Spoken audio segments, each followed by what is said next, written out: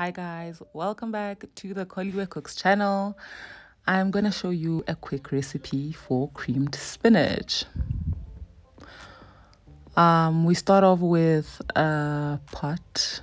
I just am salting it generously. I'm doing it before adding the water because I really want you to see just how generous I am. It needs to be quite salty. And in addition to that, I'm also adding like about a teaspoon of bicarbonate of soda. If you've seen a lot of my videos, you'll know this is the combo that ensures your greens stay green. That's all there is to it, really. So there's my bicarbonate of soda, and I boil my water, already in the kettle, obviously, so that it doesn't take forever boiling on the table or the stove top. So I'm just going to pour the boiling water here, and then the spinach will come in. So I do this, I blanch my spinach, obviously for making cream spinach, so that it doesn't look brownish, it looks nice and green and vibrant.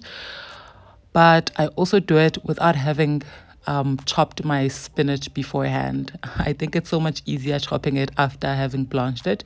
You'll see just now.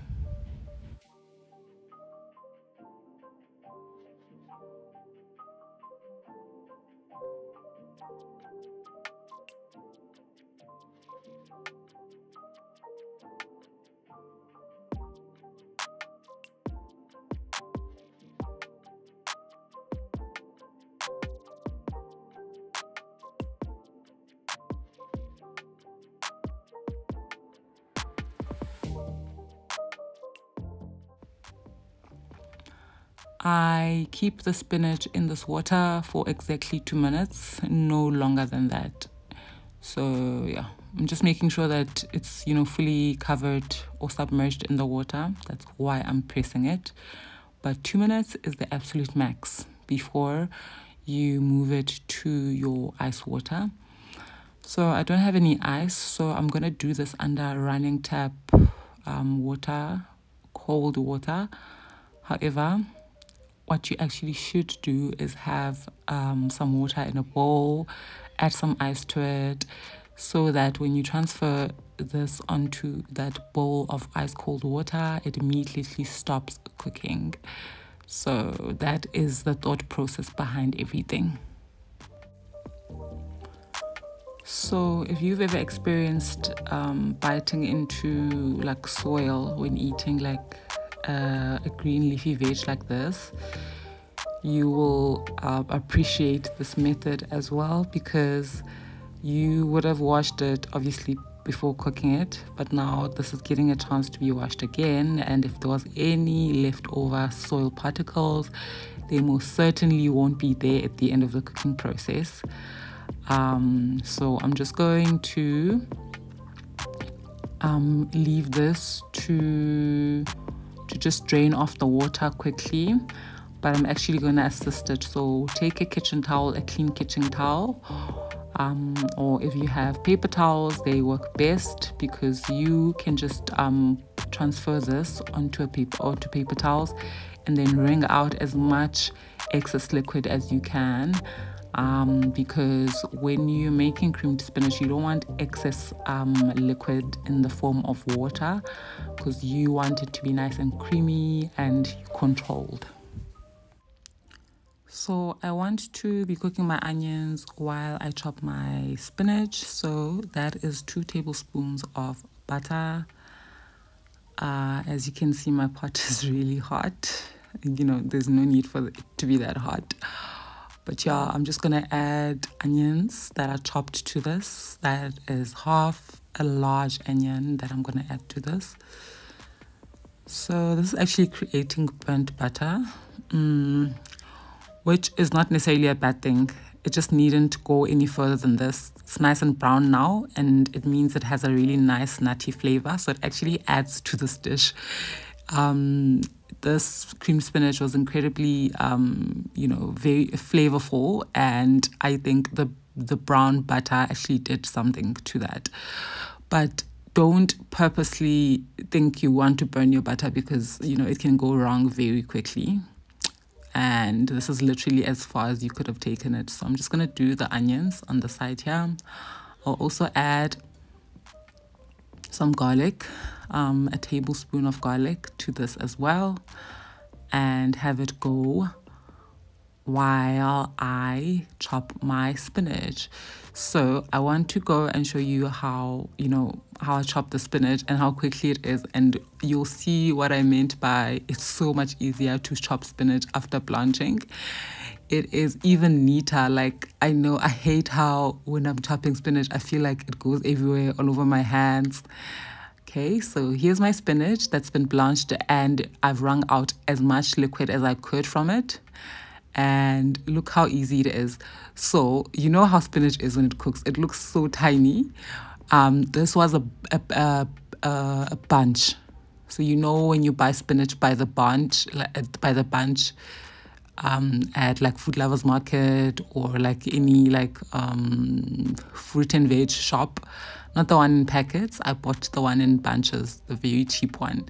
So it's a whole bunch, but look how tiny it is. So if you have a bigger family, you probably would need two bunches of it, and you would obviously increase the quantities by 2 of whatever I would have mentioned on here. But yeah, here we are, nice and ready, easy peasy. If you notice more water at the stage, you can still get it out. So I'm doing that by just patting paper towels over this whole thing. And as you can see, there's still a lot of moisture. You'll never get rid of moisture, obviously. This is spinach. It's probably 80% water in its by itself before it even gets into water. So yeah, that is expected. But yeah, we're ready.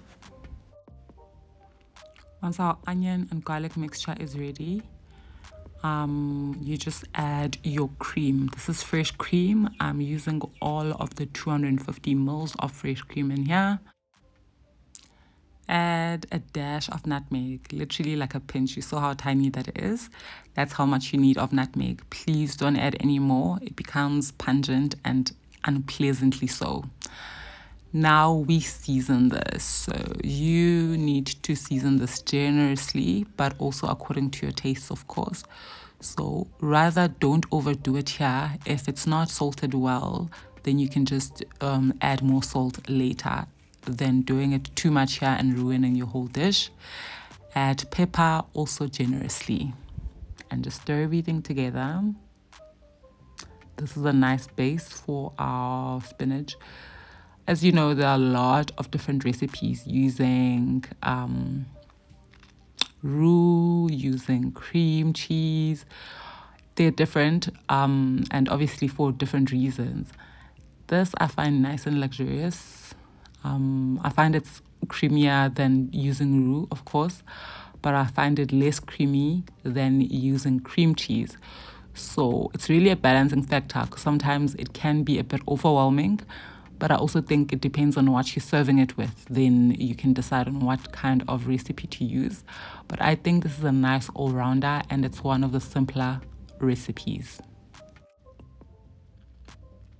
Next, we are going to add our whole grain mustard, Dijon mustard. So I add about a teaspoon of this, and honestly, it's just here to bring a roundness of flavor to this whole thing. It's got a bit of a kick, it's got a bit of a tang to it, but because we're adding such a small amount, all it does is balance everything out. You don't overtly taste mustard. You'll notice I'm not necessarily rushing through the process of adding all of these ingredients, and the reason for that is I'm also trying to give the cream a chance to reduce down and evaporate, so that it is thicker. So that is the game we're playing, really. You want it to be kind of thick by the time you have to add the spinach, because you don't want too much time to pass after having added the spinach. So once you're happy with how reduced your sauce is, then add the spinach. yeah, just to reduce the cooking time on the actual spinach as it's already been blanched.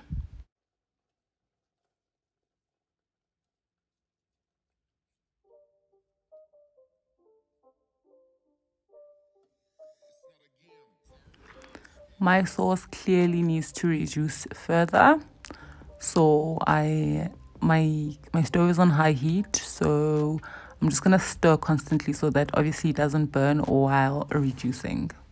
This is the perfect time to start tasting, to balance out your seasoning. After a few more minutes, I am happy with where we are right now.